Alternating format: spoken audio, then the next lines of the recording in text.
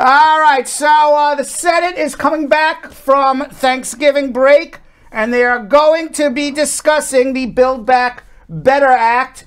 That is the act, as far as we are concerned. There's a lot in it with the environment and as well as environmental issues. There's issues regarding child care, pre-K, free pre-K for all children. But as far as immigration's concerned, we've talked about it. It is the parole in place.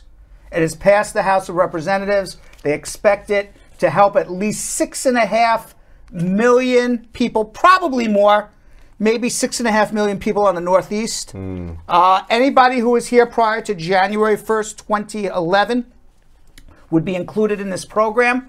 It would be a parole for 5 years. Parole makes you legal. And then you could renew it for another 5 years. For a total of 10 years, you would get a work permit, you get travel permission. The idea is that they can't, under this budget reconciliation, change the law forever, because that's changing laws, that's not doing a budget. So what the idea is, Jonathan, is that they're going to do something that's a 10-year program to raise money. Hopefully it will pass the Parliamentarian in the Senate. If it does, it would give work permission, travel permission, which is basically what you get as a lawful resident for 10 years. And then the idea being, in 10 years, once all these benefits are given to tens and tens of millions of people, it's going to be a lot more than 6.5 million people. What history has always repeated itself for 250 years in the United States of America is, once Congress gives a benefit to anybody, whether immigrant, U.S. citizen, or whoever, once Congress gives a benefit, it's almost impossible to take it away. Yeah.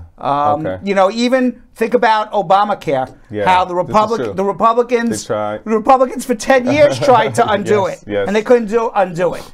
Okay, so history is a guide that if this parole passes for 10 years, at a bare minimum, it'll be there forever. Yeah. If not, they'll perhaps change a law in the future to give people on parole green cards. Okay. Now, that doesn't mean that people who get parole, who were here prior to January 1st, 2011, meaning that you were physically in the United States from January 1st, 2011, all the way to the present time when Joe Biden potentially may sign this into law, that doesn't mean that you can't get a green card. It actually makes it easier for you to get a green card, because now people who are out of status are in status.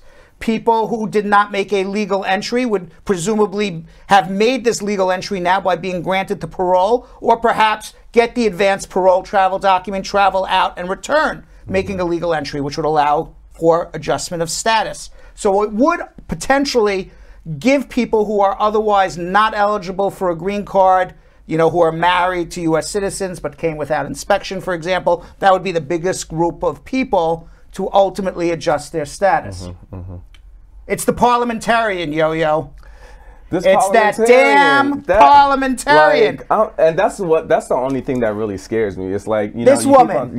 This woman, because it's like we keep on coming with different I'm plans. tired of looking at her smiling face. And that picture, it's literally that picture. I'm tired of looking at her smiling face. There's nothing to smile There's nothing to smile about until you say Plan C works.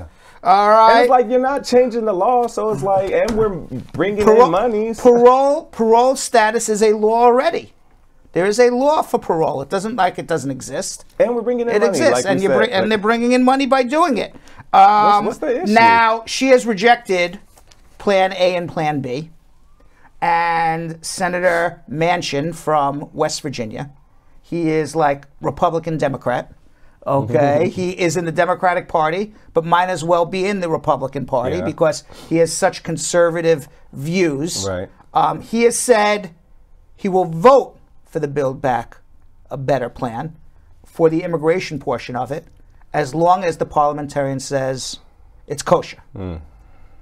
I don't think he used the word kosher. Right. I don't think he even knows what the word kosher means.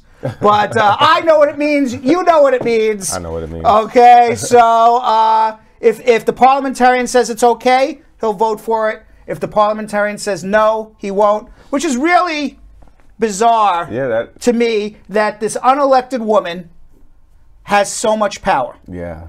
I find that disturbing. I find it extraordinarily disturbing. We will know by Christmas. Okay. That's what Senator Schumer says. Keep your fingers crossed, everyone.